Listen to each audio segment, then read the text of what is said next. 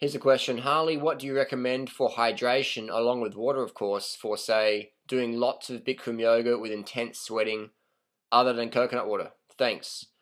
Well, my reply to that one is don't do Bikram yoga. What's my deal with Bikram yoga? I've done it before, yes I have, because I like to try things to get my personal experience, especially things that aren't going to kill you. And Bikram yoga, I must admit, I've been there, done that. Don't recommend it. Why? Well, firstly, you're in air conditioning. You're breathing in everyone else's farts. You're breathing in all the carpet fumes and the carpet dry cleaning fumes and everyone's perfume fumes and the plastic yoga mat fumes and everyone's detox. You're breathing in everyone's detox for 1 hour in a hot, sweaty, stinky room. And if it's not stinky, it's stinky with chemical perfume stinky, if you know what I mean. So I'm not a fan of Bikram at all. I'm a big fan of yoga. Big fan of yoga. That's one of the reasons why I eat this way, is vegan way, high carb, low fat way, is that my yoga asanas are a lot better. It's just feel more flexible. Your stomach's lighter.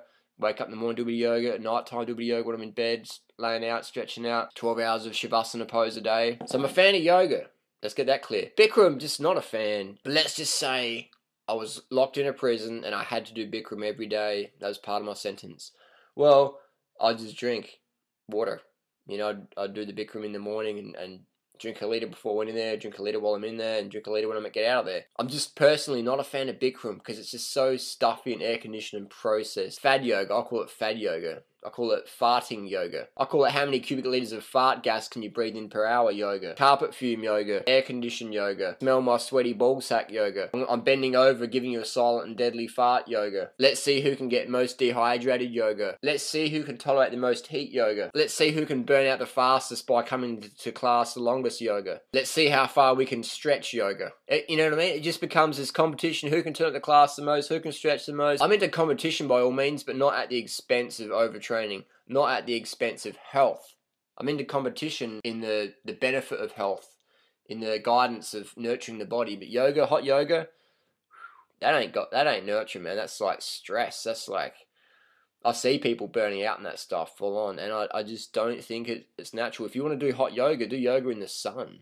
Get outside and do yoga. Move to a city or a country where it's warm naturally. That you don't have to be in some stuffy room breathing in everyone's farts for 1 hour and paying money for that. I mean, for me, activity should be free. You shouldn't have to pay to do an activity like a marathon. You don't have to pay to do a marathon. You can just rock up and run. If you want to get your little medal and stuff, you have to pay. That's fair enough.